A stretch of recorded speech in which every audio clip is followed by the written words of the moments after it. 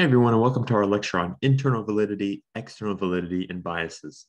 In this lecture, I'm going to be focusing on the basics related to these concepts. So let's start with internal validity. So internal validity is basically what is your confidence in the accuracy or truth of the results that were obtained in the present study? Basically, internal validity is, do we actually believe the results that we obtained? And there are three main threats to internal validity.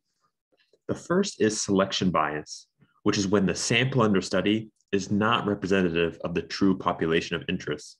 So examples of this include the volunteer bias and attrition bias, which are basically that patients who volunteer for a study may not be representative of the normal population. They may be more interested in health, they may have higher health literacy, et cetera.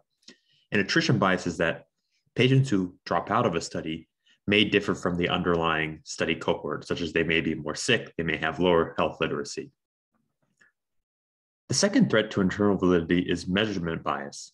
So this is when inaccurate measurement of factors such as the exposure, the outcome, confounding variables leads to an inaccurate analysis because you're not actually getting an accurate measurement of these things that you're kind of studying and comparing. So examples of this include the observer bias and recall bias, with the observer bias being, if study researchers aren't blinded to who got which treatment, their determinations of the outcome may differ because they want a certain result. And the recall bias being that if we ask patients to recall an exposure from years ago, that may not be accurate. The third type of bias, or the third threat to internal validity, is confounding, which is where a third variable is associated with both the exposure and the outcome, but not along the causal pathway, and leads to an apparent association. So this is often depicted using this diagram in the bottom left, where we see the confounder is associated with both the exposure and the outcome, but not along this causal pathway.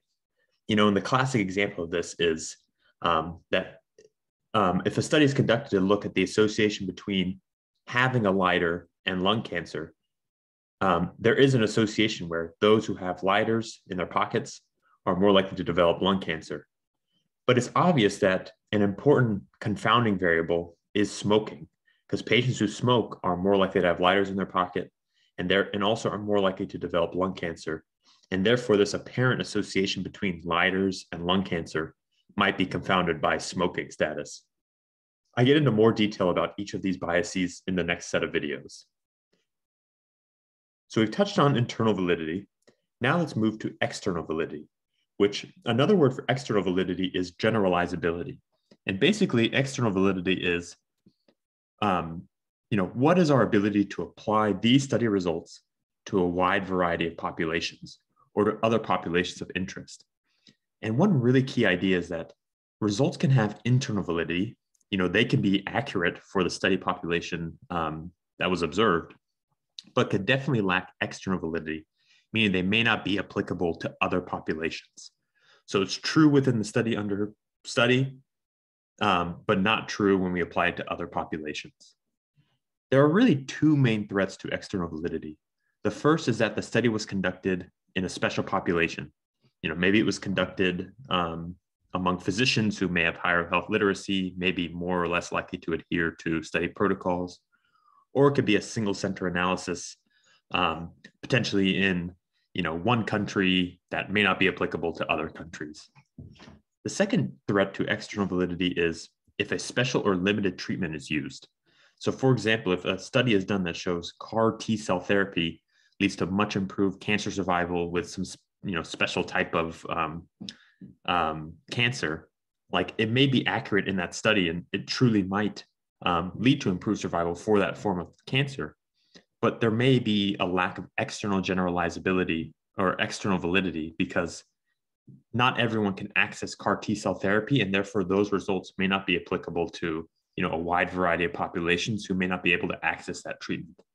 Another example is like these molecular imaging studies, which can help to detect disease, but again are not widely used and therefore are concentrated in large academic centers, which may not represent all of health delivery, in our country and in many countries across the world.